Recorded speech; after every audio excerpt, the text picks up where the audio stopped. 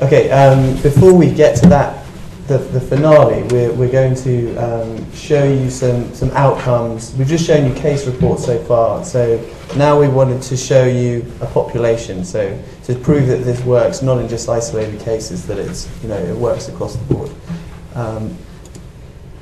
So what we did is we looked at all of the treatments that we've done in our centre using the trans-epithelial PTK approach that we've just described. And we split them up into two groups. So we've got the two groups, as Dan was just explaining, where you can either, we only did a trans-epithelial PTK because we didn't know what refractive effects it was going to have, etc. And then there were 30 of those eyes, and then there were 11 eyes where we decided that we could do a combined trans-epithelial PTK plus either a Wavefront-guided. This was before we had Topography-guided. Since then, we'd always used Topography-guided. Or in some cases, we were just treating a refraction because the patient was sort of a -8. And we might as well correct -6 of it while we're there. The ages were sort of 30 to 70 in both groups. Best corrected obviously was very poor. That was the reason they were having these treatments. Now, this is where it starts to get interesting. This is where we can show you population-wide what happens to the epithelial thickness. So obviously all of these cases, by definition, as we said, have irregular astigmatism, therefore they have irregular epithelium. And so in some places, the epithelium is going to be much thinner than normal, and in other places, the epithelium is going to be much thicker than normal. So we can look at both the minimum and the maximum epithelial thickness, which is shown here. But we're gonna save that for the finale a bit later.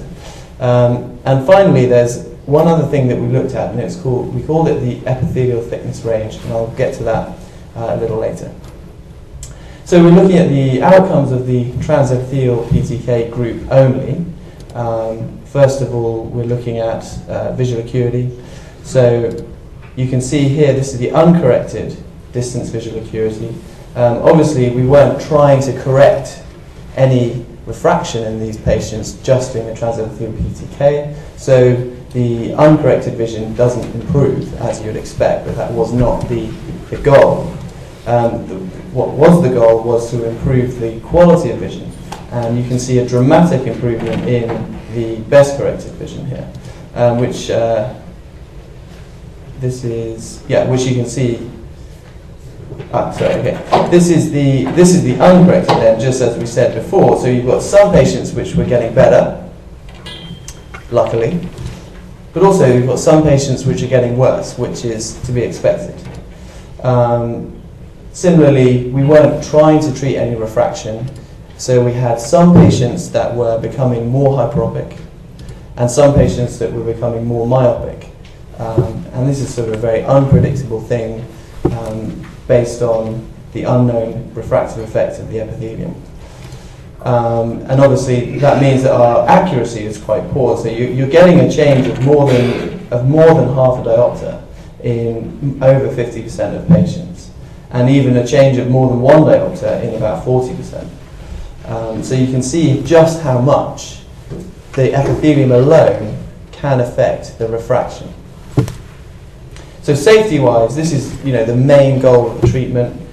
You can see that in this group, 56% gained at least 1 line of best corrected, and nearly 40% were gaining more than 2 or more lines. We had only, I think, 1 eye that lost 1 line of vision, but I think that eye was 20/20 to begin with. Again, the astigmatism, we weren't trying to treat astigmatism, so as expected, there was very little change in astigmatism. And you can see that the stability of the spherical equivalent is pretty good. There's no major change over time. So now we're looking at the second group, which is the ones where we did the trans-epithelial PTK, but also included either a wavefront or a topography-guided or just a plain refractive treatment. So now looking at the uncorrected vision, you can see that there is an improvement in the uncorrected vision, not a huge improvement. But again, the best corrected is showing a significant improvement, which again was the main goal of the treatment. Which is shown here, the safety. In this subset of 11 eyes, there were 64% which gained one or more line, and there were no loss of lines in the group. The attempted versus achieved plot here now, I mean, most of them were only treating quite low refractive errors, so the main part of the X-ray ablation is the topography irregularity. So the refractive component is sort of, it's not trying to treat very much. There was one case here where we were treating sort of a -6 just to help out with refraction. But as you can see, there are two outliers which are quite a long way outside 1 diopter. So that shows that even in the cases where we thought that the epithelium wouldn't have that much of a refractive effect, actually it did. So there's quite a lot. There's quite a lot more to learn about what's going on in these cases. So we get pretty good refractive outcomes. We've got 64% within a half, 82% within +1, which is what we've just seen. Astigmatism-wise, the astigmatism didn't improve that much. So again, all these sort of things which are going sort of slightly against doing it all in one, because you just don't have as tight a control as you might like over the refraction. So if you can deal with the irregularities first, and then you can handle the rest of it in a second treatment. And again, stability was reasonably good. Now, this is getting to the real outcome measure in this group. What we were the main aim of the treatment was to regularize the stromal surface. And so we came up with a way of measuring, quantifying how much we managed to do this. And so what we do is measure what we call the epithelial thickness range. So if we look at the example that we saw earlier, the short flap with the short nasal flap with ablation. So you have the local irregularity here. What we do is the epithelial thickness range is then defined as the difference between the maximum epithelial thickness in the location of the irregularity minus the minimum epithelial thickness. So in this case it was 79 microns next to 43 microns. Remember, this is within 1 millimeter range. So it's a difference of 36 microns. After the trans-epithelial PTK procedure, you can see the epithelium is much more regular in the area of the irregularity.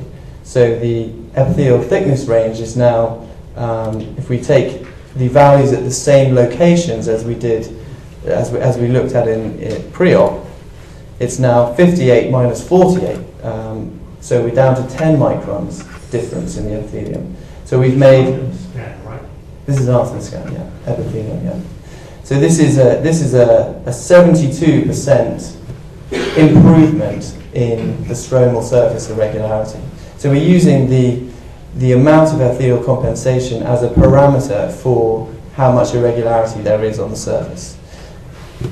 And so we looked at that in the whole population, and you can see that before surgery you've got a mean of 39 microns, but going up to as much as nearly 80 microns difference in the epithelial thickness profile.